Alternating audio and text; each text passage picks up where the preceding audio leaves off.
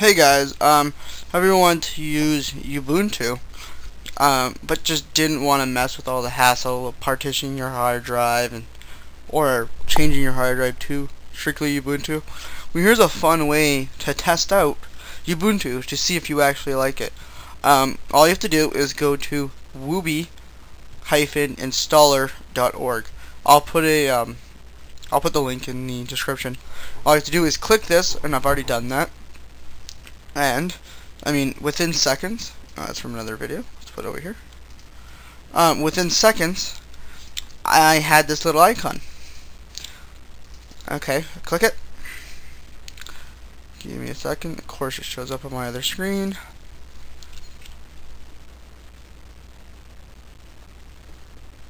Wait for it. Meanwhile, I'll check my Facebook. Nothing new.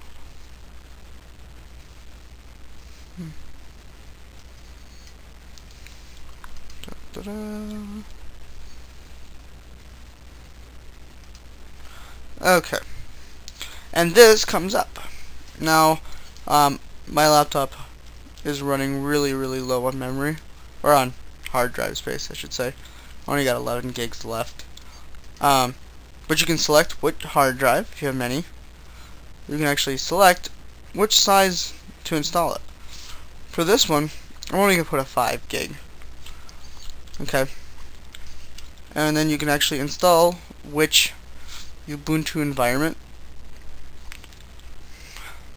English, or, any of the other fine languages that I can't speak. I'll put it as Eric, and you have to put a password, which is really kind of gay. But all my Linux shit, if anybody comes in my house and tries to hack me, it's very easy. All I do is just type in 1, and then you click install. Okay, and then what it does is just goes through the motions, and then when you get to, you install this, and then you restart your computer, and then it goes into full Ubuntu setup. I don't want to do that because I don't have enough disk space right now, and I just don't feel like finding a recording thing.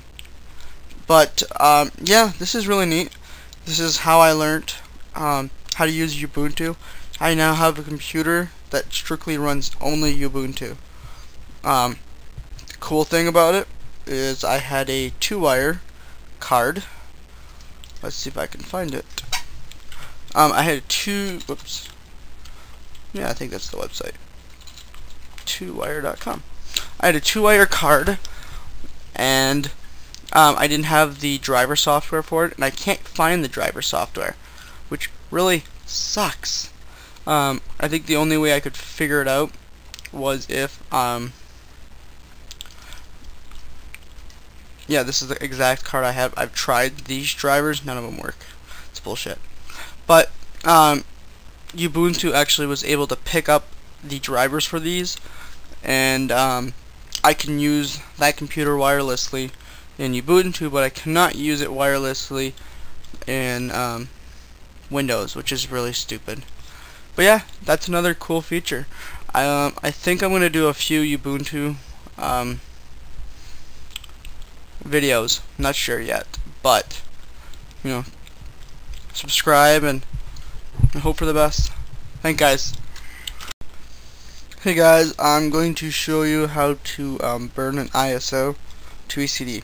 First, what we need is this awesome program.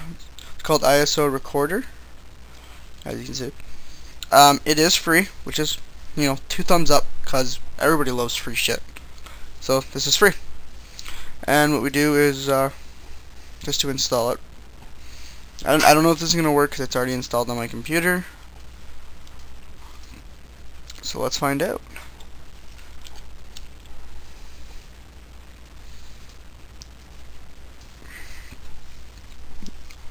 This is kind of a pain in the ass right now, because everything I do pops up on my other screen, because this is my second awesome screen. They can see from the lack of icons. Oh, okay, so it wants me to repair it, but But I mean, all you have to do is click open, blah blah blah, click next. Yeah, sure, I read the crap. I mean, you'd have to be kind of not bright. Let's not go stupid, let's say not bright to not be able to install this program. The hell is it doing now? Being complete. I don't know.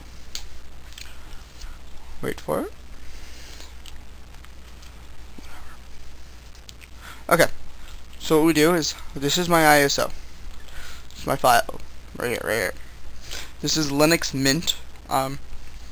It's one of the Linux CDs, live CDs that I have. This one's kind of cool because it looks somewhat like Windows, because it's got the start bar.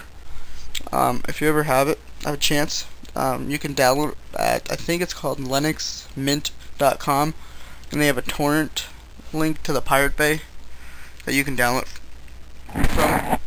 So it is legal to download. Yes, I say it, legal. Torrents are not bad if it is legal. Okay, so what we do is we just do this. We right click it and we go open with ISO recorder. And I wait. And I wait. And I wait. And this is where it is. I guess you could download an ISO from the CD. I only have one drive, so it'd be kind of silly. But let's put a CD in. That beep is my CD drive. It is fucking annoying. Okay, I just put a CD in, if you did not hear.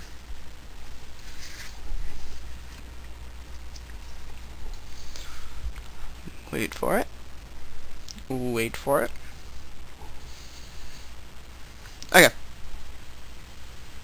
This media is not blank. Yeah, blah blah blah, because it has other shit on.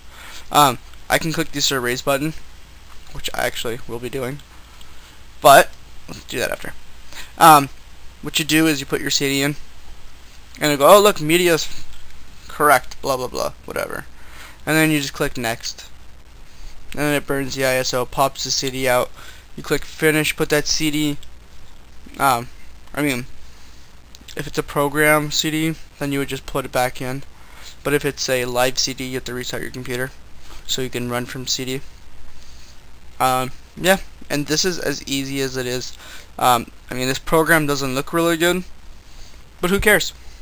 Honestly, it works. It does what the job is. So I'm going to erase this CD. Apparently it takes 45 minutes. Never has. I've done this a few times and it does not do anything. Yeah, I buy rewritables for testing stuff. All my Linux stuff has been done on rewritables, just in case. Well, I mean, so I don't waste CDs. But yeah, thanks for watching, guys.